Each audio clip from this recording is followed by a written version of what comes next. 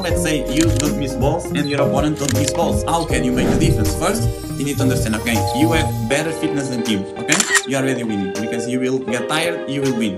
Second, you can make a difference. How? Every time he does a short ball, every time he opens a little bit more the court, you can open more the court, even more than him, and you can attack short balls. Plus, you are not afraid to go to the net if you need to go, okay? And if you are confident to play deep, to go to the net and to close with the volley.